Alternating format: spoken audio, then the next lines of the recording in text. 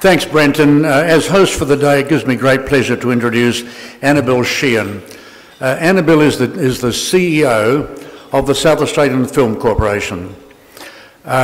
She's had an enormous amount of experience in the Australian screen industry, not as a film star, but on the fundraising and development of the film industry, particularly in Western Australia, where she was before she joined SA Film Corp in February 2015. She has been closely associated in post-production work on films like Dead Calm, Mad Max 3, The Piano, Fearless, and The Portrait of a Lady. She has a master's degree in arts and cinema studios from New York University and a Bachelor of Arts in Communication from the University of Technology, Sydney. Ladies and gentlemen, Annabelle Sheehan.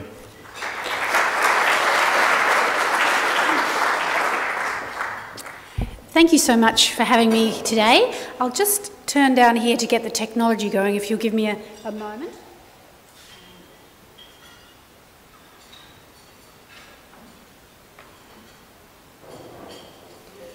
Okay, so the SAFC, I hope you don't mind the title, Business or Pleasure. A lot of people are not quite sure whether we're the arts or the business, and I'm here today to tell you that we really are about the business. South Australian Film Corporation is a government agency established in 1972 by South Australian Government and Don Dunstan to stimulate and encourage the development of the South Australian film and television industry. It was the first agency of its kind in the country and is rightly considered the birthplace of the renaissance of the Australian film industry, with films such as Sunday Too Far Away, Breaker Morant and Storm Boy, and projects like Picnic at Hanging Rock and Gallipoli shooting here. I put a little timeline together so you can see what's happened over the something like 44 years. You'll see the films that have played a big part, and that's only some of the highlights. We were a production house from 72 to 94 and then became more of a grants and supporting agency. We support filmmakers, projects, productions and production companies, and funded movies like Red Dog, which broke Australian box office records in 2010, or 10 Canoes, which won in Cannes in 2006. Our glory is not past glory. Some people don't realise that we've continued consistently to perform well nationally and globally. Most recently with Girl Asleep, a windmill production with South Australian Film Corporation that was in Berlin Film Festival. And only recently, the January 2015 Australian Academy of Film and Television Awards, two South Australian projects were centre stage. The Babadook shared Best Film Award with the major SA project Russell Crowe's The Water Diviner, shot in the Flinders region. So it's a very consistent body of achievement. I'm going to drill down a little so you know a little bit more. You probably all remember Breaker Morant. So a great SAFC project produced by us and in our state. It ticks all the boxes of the top things you could do in the nation and across the world in cinema. Nominations in our national awards, then called the AFIs, they're now called the AFTRS Awards. An Academy Award nomination, pretty amazing for an Australian film, and screened at the Cannes Film Festival, the top festival in the world. Similarly, Shine, made by South Australian director Scott Hicks, you've probably all heard of him, who continues to make great movies to this day. He also hit all the categories, national awards, 7 Academy Award nominations, I don't think beaten by any Australian film until this year with Mad Max. And of course, Geoffrey Rush actually winning for that. But the box office, $89 million worldwide for Shine, and that's not counting DVD sales, so pretty good. And just recently, The Babadook, a scary horror movie, the first movie ever shot in the new studios in South Australia, succeeding in festivals all over the world and released theatrically in numerous territories, doing very big business at box office in Europe. 9th in the UK in the opening week, 4th in Germany, number 2 in Spain. So we, South Australians, can speak to people across the world through their cinema. And $13 million in international box office, pretty good for a film that only cost $3 million, and strong sales in other areas, not just at the box office. you don't have to read that all in detail, but what it's telling you is that this consistent performance across the decades with our awards at a national level, these are all South Australian films, Storm Boy, Breaker Morant, Snowtown, Red Dog, The Rover, etc., Last Cab to Darwin, all supported or shot in South Australia, predominantly produced and financed by the South Australian Film Corporation. So one of the things that me coming from a life in Sydney and then a bit of time in WA is I've always known about South Australian Film Corporation and South Australian film, and it is one of the most significant film sectors, film industries in Australia, and very well known around the world. As you'll see here, these are the top 4 film festivals in the world: Cannes Film Festival, Venice, Sundance and Toronto. And South Australian films have performed well in these contexts. Now, when you think that Australian films, generally it's marvellous if we get an Australian film into one of these festivals. We've had 10 SAFC-supported films in Cannes over the years, 3 in Venice, 7 in Sundance and 19 in Toronto. It's an extraordinary record for Australia, let alone just this very state. I hope you'll all come away today feeling much more aware and proud of what South Australian filmmakers can achieve. And it's not just in film, it's in television as well. All of these were shot in South Australia, financed by the South Australian Film Corporation and involving South Australians. I think you'll all remember McLeod's Daughters being here for 8 years. We need another TV series like that. It'd be great for our industry.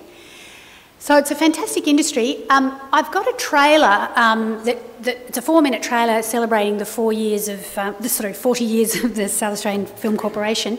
I'll just run a little bit of it because we're probably pressed for time. And here I go.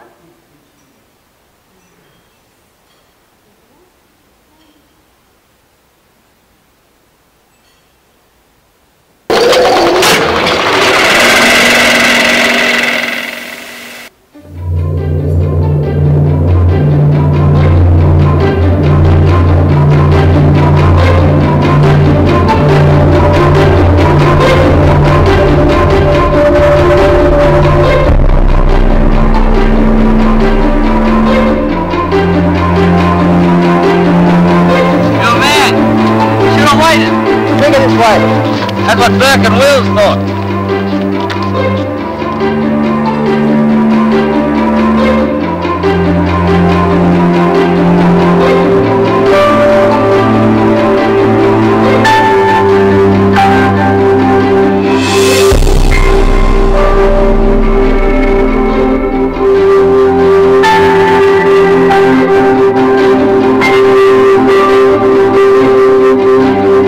I think there are things you won't do, things you just can't do.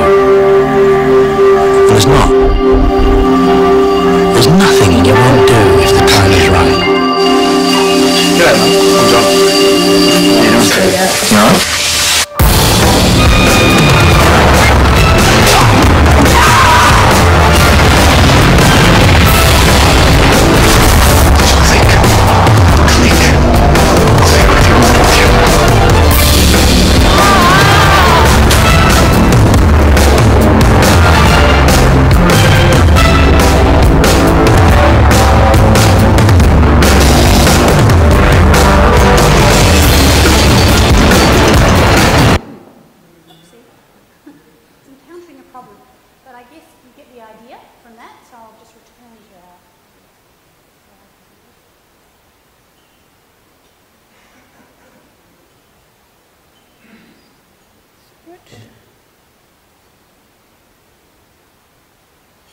So, that's the building that the SAFC offices are situated in. It's sort of 10 minutes from the centre of the CBD, and you probably all remember it as Glenside Health Mental Facility.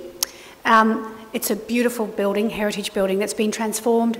We're there, and 32 of our tenants are there too, forming a fantastic creative production hub, of which Mr. Reid is a member, a tenant. And so we have producers, directors, documentary filmmakers, sound editors, picture editors, animators, designers, casting agents, all housing their production offices in that gorgeous heritage building.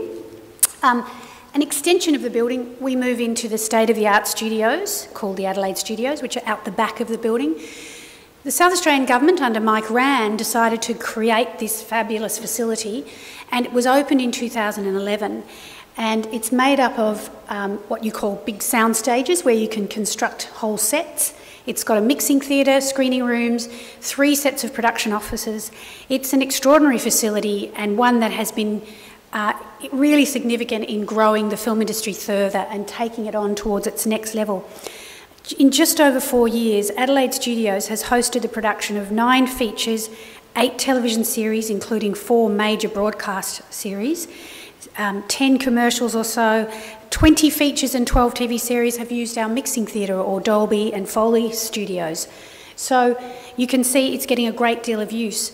And over the past 2 years, these state-of-the-art studios have attracted television productions to our state, which is a really important thing in terms of jobs and spend. Anzac Girls, Deadline Gallipoli, Sam Fox and Wolf Creek, the TV series, all contributed a huge amount to our economy. They injected $25 million into the local economy just over the last couple of years. So it's a fantastic thing to have this studio and to build the industry here. Just talking about money, I want to talk about the contribution of the screen sector to the economy generally and locally. It's a $1.8 trillion global industry. It's $5.8 billion nationally, and that's what this slide talks about. Down at the base of it, 5.8 is the total direct and indirect spend, and 46,000 full-time equivalent jobs in the screen industry across Australia. In South Australia, we did a similar study in the 13-14 financial year and found that the direct and indirect contribution to South Australia's economy from the film industry was $77 million and 750 full-time equivalent jobs. We also found that for every dollar that the SAFC put into production investment, it triggered $10 from an external source into our state economy. And in that same year, South Australia recorded its highest national share of production for drama, sharing 9% of the national spend in drama. And so it's a really significant and great industry to be part of. Complex ecosystem. It's made up of creative, innovative companies and personnel that use very advanced technologies. And it's a business that's run like a military operation when it's in production. Average crew size would be about 100, but sometimes you're looking at 250 like on Water Diviner, or well over 1,500, 2,000 on something like X-Men. And so with the reliance on high-level technology and all this kind of activation of large numbers of crew, it really is advanced manufacturing. The reason I've brought up Rising Sun is to talk about the extraordinary ecology that exists in this very state. Rising Sun Pictures is a jewel in the crown of Adelaide. It is a visual effects house that does, it's been associated with some of the biggest global films, such as X-Men, Gravity, Harry Potter, Great Gatsby. In fact, 2 Academy Award nominations to Rising Sun Pictures for X-Men and for Gravity. They've actually even won an Academy for Technology because they invented some really useful technology that is now used all over the world in visual effects. They've got when they've got a big project on, they employ 180 staff. And during one project alone, their staff spent $160,000 on cappuccinos. So just think about the indirect value of any one company. It's just amazing to think they're here, a few minutes away from where we are now, working away on, I'm not sure what they're on now, but the next movie coming out is Tarzan, and they were part of that too. So fantastic company. In a handout that I've got, if you wish to take it when you leave, there's a full summary of the economic contribution, and it tells you a bit more about Rising Sun. Also tells you a bit more about Anzac Girls. Don't know if you all watched it. Highest rating Gallipoli show on telly in 2015, shot with us in 2014, and huge crew of, there of over 100, 58% of its $9 million budget spent in the state, 20 SA businesses used, casting, accommodation, catering, equipment. So the indirect spend is extraordinary for these companies when they make a show here. So, and as you see, lots of different people activated by a production: directors, screenwriters, production designers, set construction workers, painters, props people, editors, etc. And lots of business people: producers, investors, accountants, lawyers. So, very diverse group of people getting involved and activated by the screen industry. Now, this little slide here, I've created myself. It's not very high art or anything. I've just pulled it from the multi-screen report that OzTam puts out. And that's just a signal for your interest, a bit of a shift in the screen economy that you may have experienced already. And that is the way in which people use and consume content. And just to let you know how that's impacting on the SAFC, or how we're responding to it. You can already see there's big trouble for time-based television that you have to watch when they tell you when to watch it, which is that watching live television in 2011, 100 hours a month, it's dropped down to 82 hours a month by December 2015. Watching playback has gone up from 5 hours a month to nearly 9 hours. And of course, other screen usage for the television set. In other words, using your TV to watch YouTube or Netflix or whatever. And that's not even counting the way we use tablets and mobile phones. So a huge change in the sector as a result of this.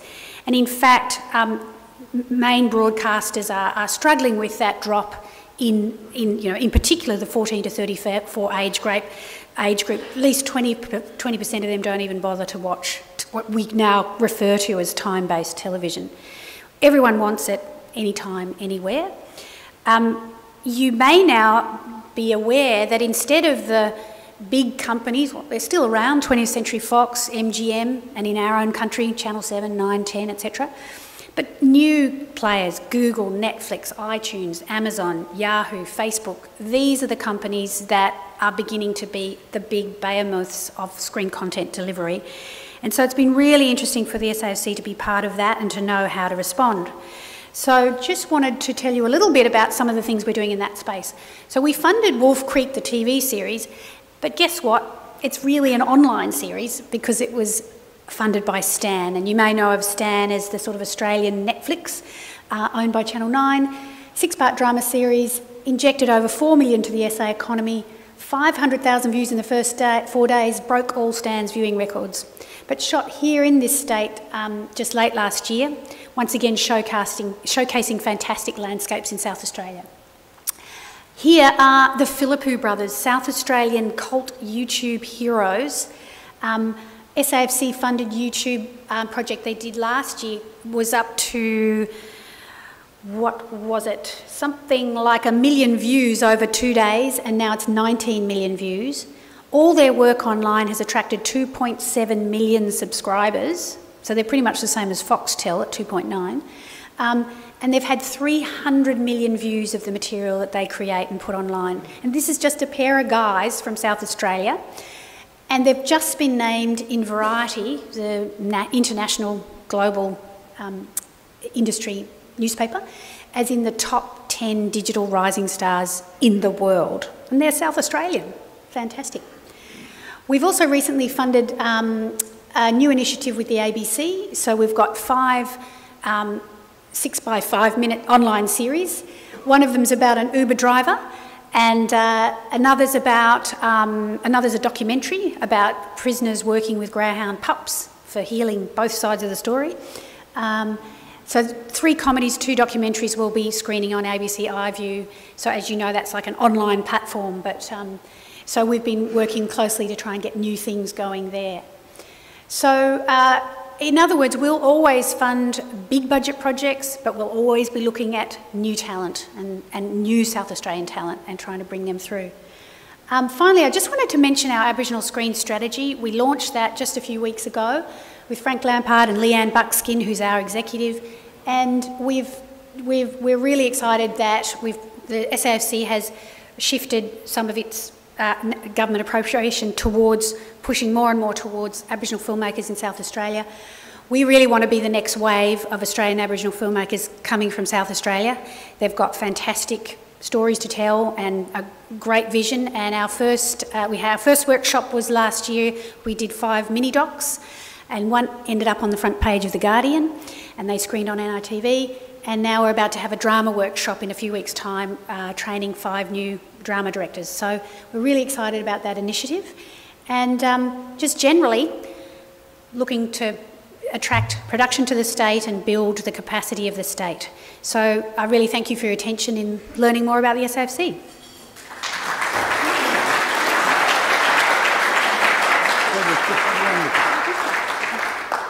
Rotarians, after that presentation, I'm sure there'll be some questions over there. I can't see who there. Yes, Stephen.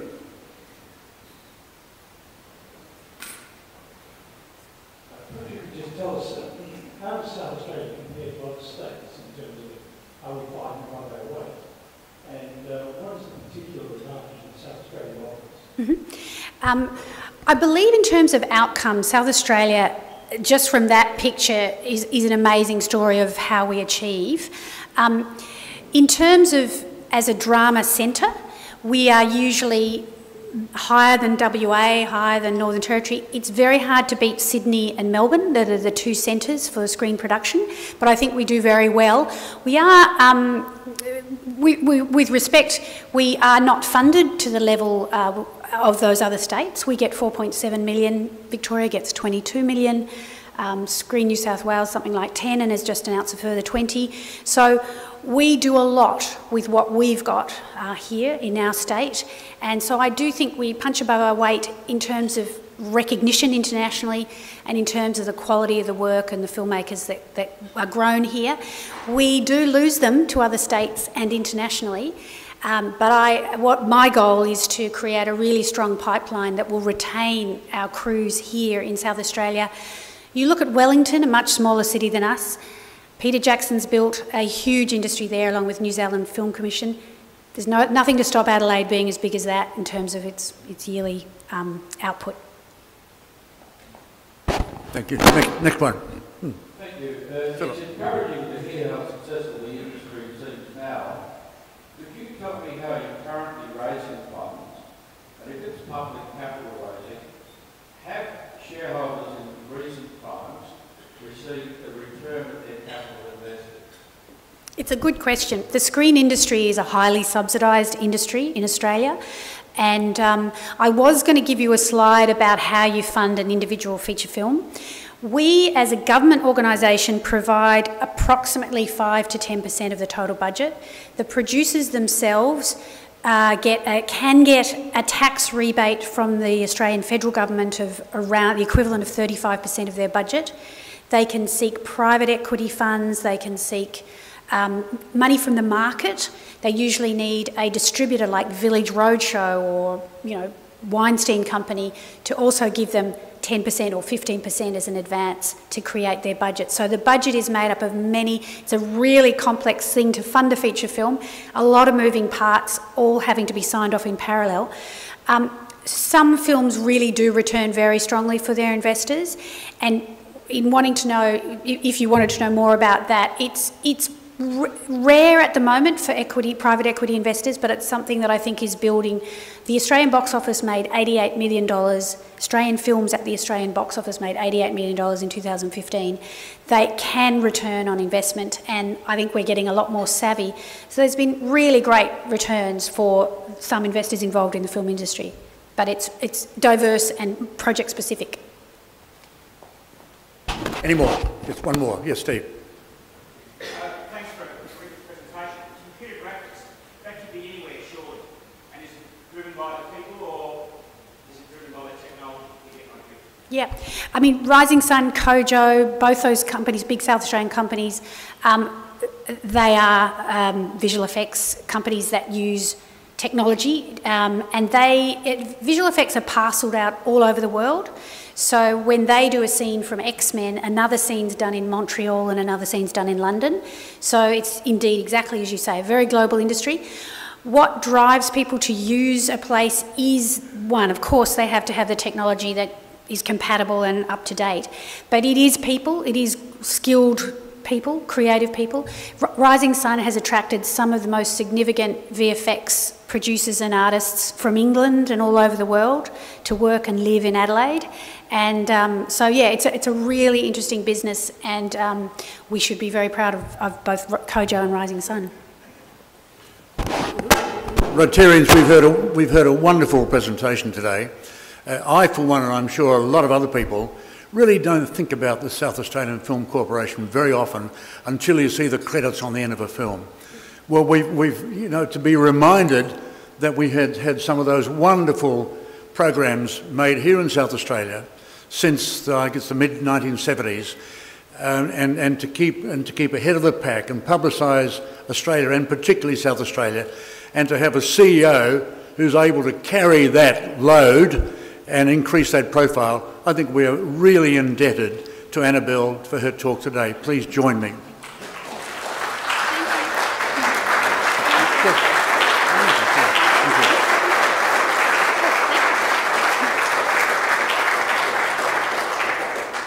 And as a token of our appreciation, I'm presenting Annabelle with a little pen. Oh, thank you so much. Thank you, everybody.